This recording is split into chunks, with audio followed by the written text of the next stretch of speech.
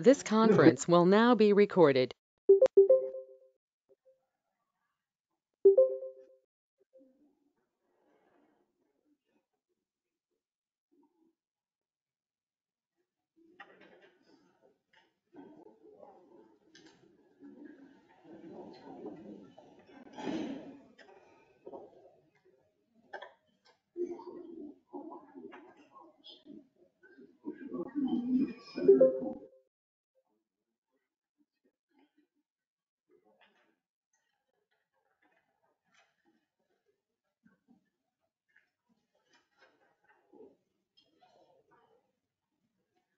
It's 8:30. If you want to stand for the pledge.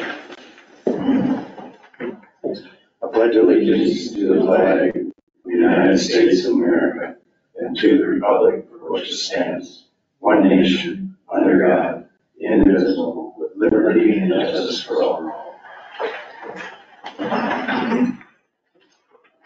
Good morning, everybody. It's Tuesday, January 16th.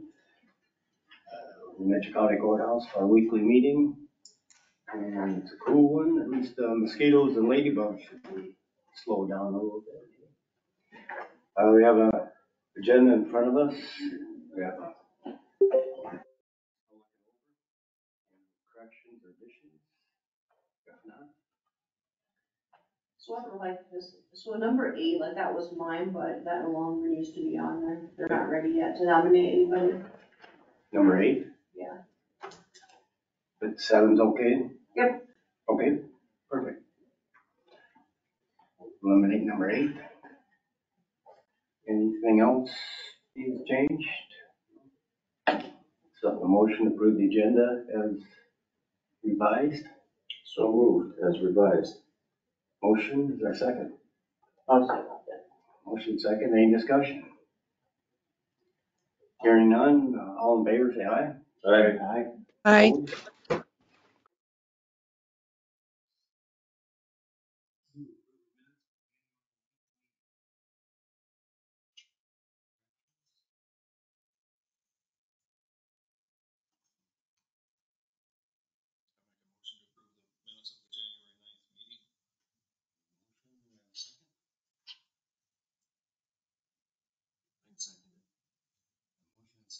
Any discussion?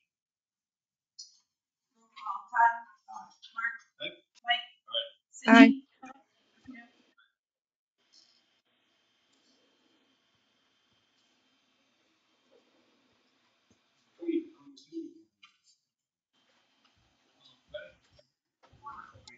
Don't have anything specific today. I set out some information yesterday or last night, kind of updating you on some things.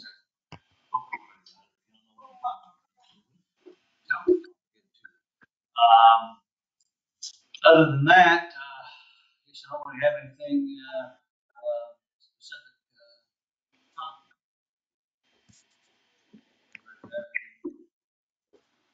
Questions or criticisms, I have none. All right, good, thank you. Thank you. Sure. Good morning, everyone. Good morning. I have December fees for you this morning in an amount of $2,649.90.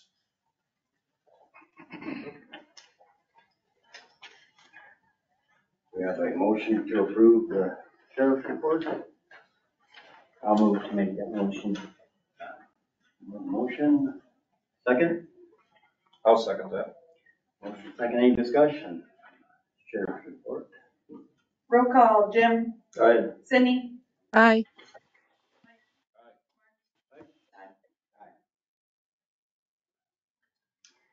Two other quick things. The Tahoe that hit the deer in November is now fixed and back on the road, so that one's up and running. We got one to go, and that'll go in next week. Secondly, the soft body armor ballistic vests that the deputies wear, there's a shelf life on those, and it's 5 years. They're not all needing to be replaced at the same time, but 5 of the 10 that we have need to be replaced, and that's going to cost about $600 a vest. I have the money, it's in the budget, so we're going to go ahead and get the, well, in this case, it's all guys, measured, fitted for the new ballistic vests and carriers. So that, you'll see that bill of around $3,000 come across at some point. I'm not sure exactly when we'll get billed for those. They haven't even been measured yet, but we'll make that call and get that done. And then when the other ones cycle in, we'll replace those too, but I'm in need of 5 of them now, and so we're gonna go ahead and get that done. So you'll see that bill at some point. Okay. That's all I have. All right, thank you.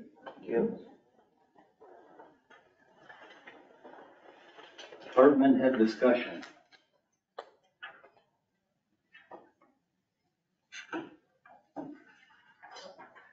I know Thursday there's a safety meeting that Judy from Heartland Insurance is gonna happen with all the department heads down here at the courthouse at 10 o'clock. That work for everybody? That's all I have. This Thursday, Mark? Yes. Coming up. Mark, Mark, could you repeat that? It was kind of hard to hear. Sure. Judy from Heartland Insurance is coming by and having a safety meeting with all the department heads Thursday at 10 o'clock here in the basement.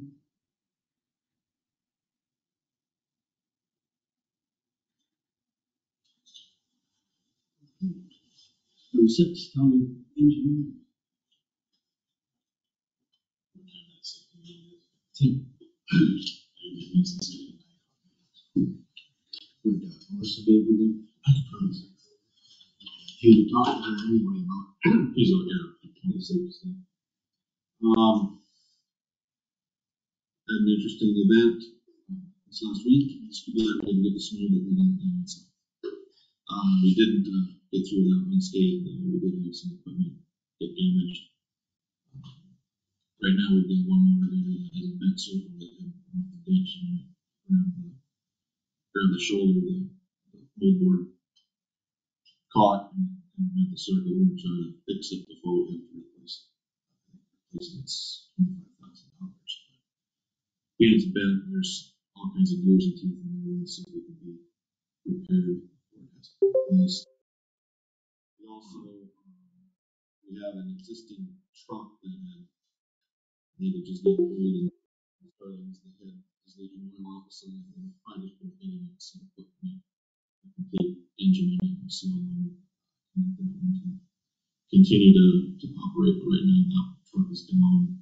I did get an email this morning from a dealership in Minnesota that has brand new tandem axle plow trucks on their lot. They're set up. I'm inquiring about what pricing is and what their exact specs are, just as an indication. If it's something that we can use in our fleet or not. We're talking about buying trucks anyway in the near future. We're trying to order some, and ordering a truck is probably anywhere from a year to a year and a half out. The trucks they have on the Western Stars, basically, they're hopped up Freightliner, but they got Cummins engines in them, stainless steel boxes, all the snow equipment. I'm just curious what the prices are now after going through COVID and everything else. So I inquired about it, not saying we're buying anything, just kind of know where we're at.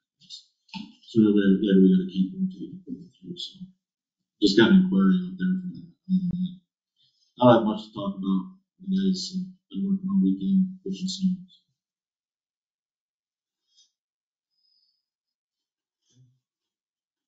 All right.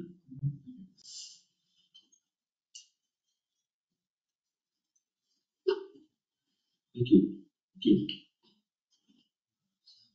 Approved representative nominated by Osage Development Corporation to MCDDC governing board.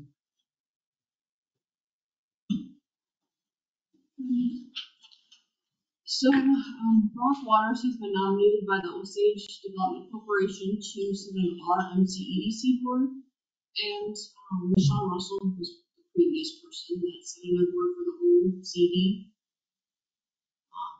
And so, you guys have final approval on that according to our 28E, so I'm just looking for your guys' approval today.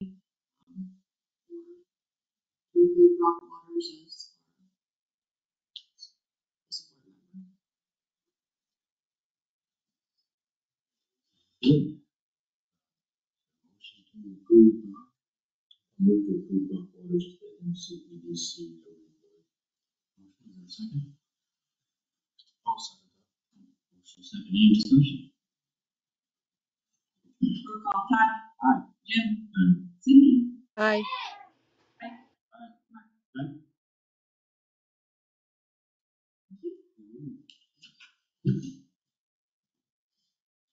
Skip eight, number 9, approve orders monthly report for December.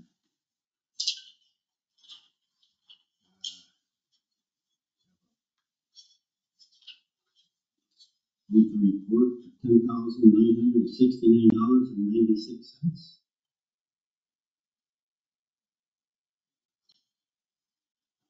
Motion to approve the recorder's monthly report.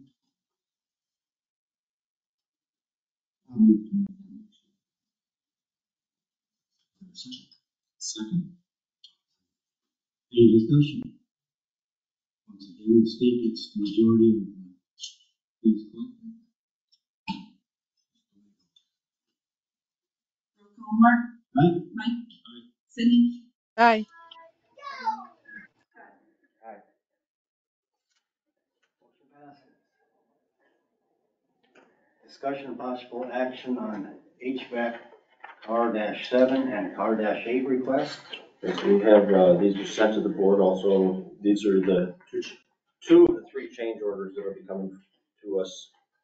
CR change order request 7 is for the amount of $2,890. It deals with the control room having two different, there's two ceiling cassettes. There's two cassettes in there that do the heating and cooling, and this isolates the two so that they, it's what's called the DOS unit that feeds these, so the DOS unit can either provide heating to one side and cooling to the other side, and there'll be two different thermostats in there for that.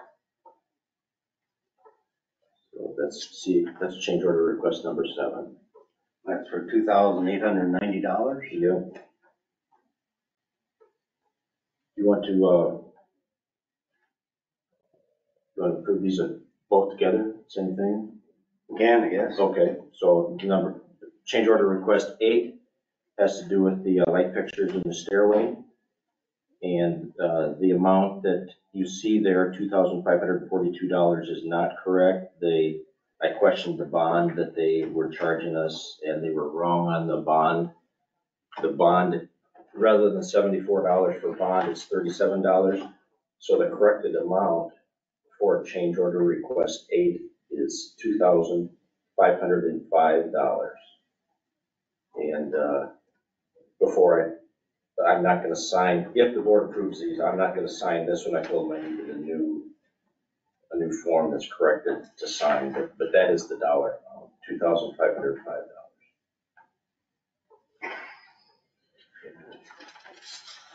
We do a motion to accept both change orders. Move to approve. I'll second. Motion second, any discussion? Yeah, did you want that in your motion that you were not signing unless it's changed? Or? I guess my motion was for the dollar amounts. And then, it was just for the dollar amount. So that my motion is to approve the dollar amounts that I said for these change order requests. And then I'll just take care of that. And they're okay. They're okay with the 2505? Yes, that's what they sent back was the corrected amount, so. I just thought these two thermostats would have been caught on the initial, when they walked through or looked at it initially, because isn't that what all the money was for, was to change the air quality and the sheriff's office? Yeah, I don't know how to answer that. So I'm assuming that they didn't know that room needed to be split in order to heat and cool at the same time. That's the only thing I guess one way I can answer that. Didn't know the problem existed until after it was installed.